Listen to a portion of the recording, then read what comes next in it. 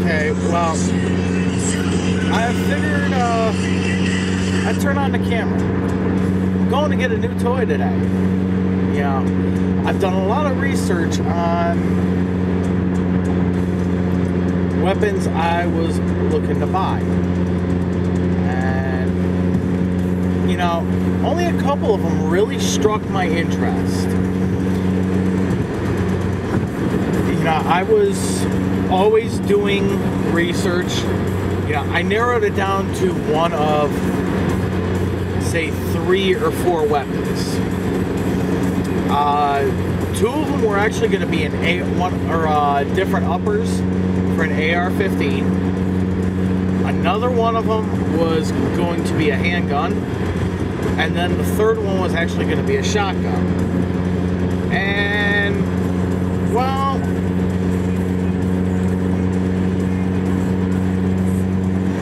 yeah, I narrowed it down.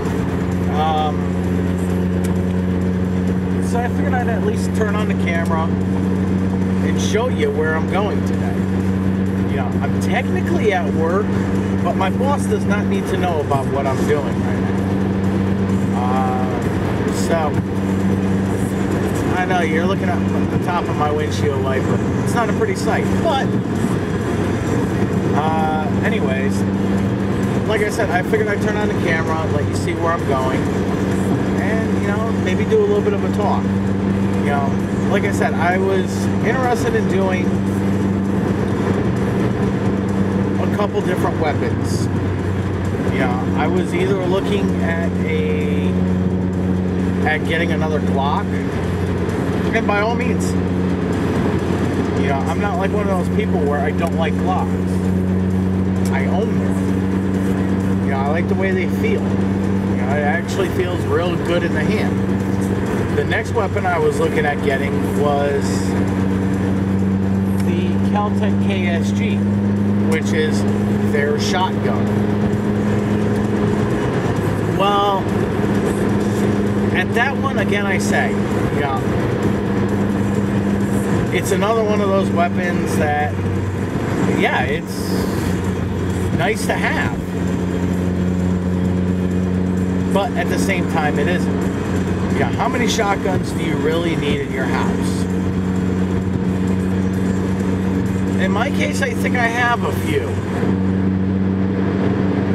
The next weapon I was looking at getting was the FN57 upper for the AR-15, which would convert my AR-15, or at least one of them, to a FN57 or 5.7 by, I think it's 28. And then the third weapon, or then the last weapon I was looking at getting, well, it was another AR-15 upper, but I realized that I was going to have to convert a little bit too much. And I ended up settling on a different toy.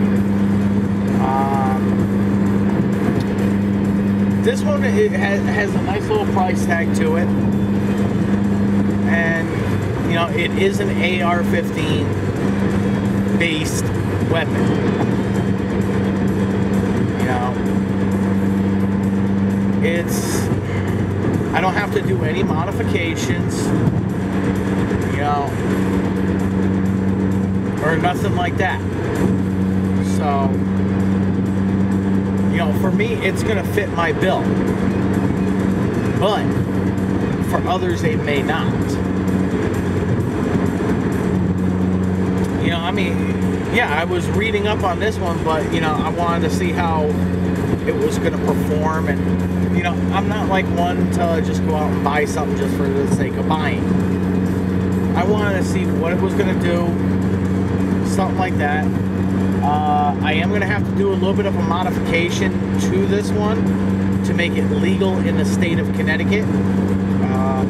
For those of you who own AR-15s or something, or a rifle at that, you know exactly what I mean.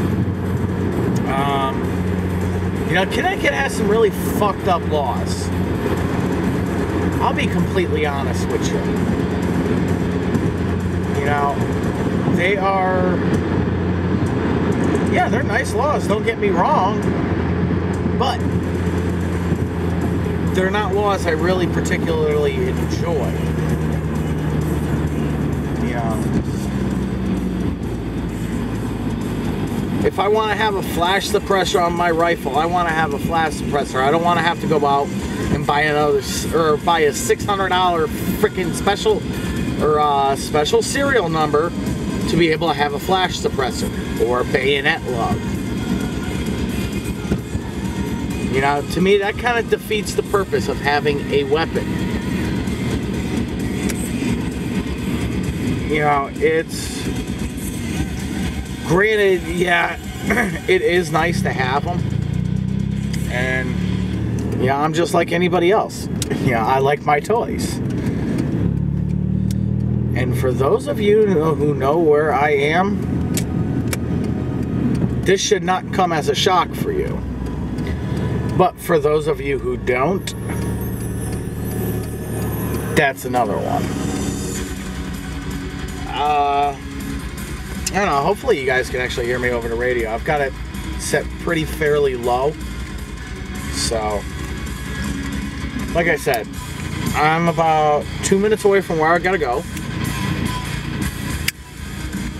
I'm gonna leave my camera on as I pull into the parking lot so you can actually see where I'm going. But like I said, for those of you who don't know where I'm going, you're just gonna have to wait and see. The old 1911, you should know roughly where I am. You've been here once or twice, I believe. I know one of my friends has been up here quite a few times. And I'm actually doing some side work for him, so he already knew about what I'm doing.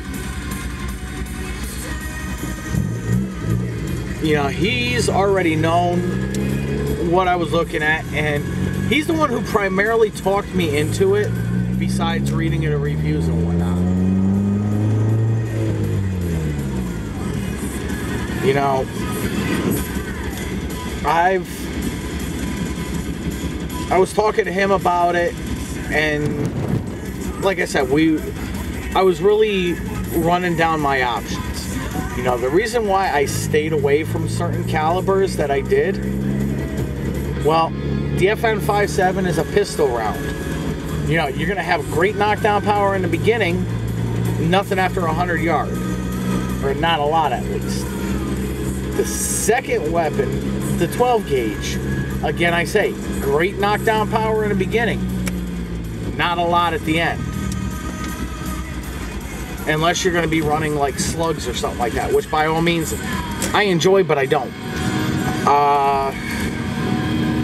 Then the 500 Bayou AR-15. Well, again, I say, uh-oh, I think we're here. Well, anyways, I'll kick on the camera a little bit later on, and we will go from there. All right? You guys sit tight. I'll be back out in about 10 minutes, if I'm lucky.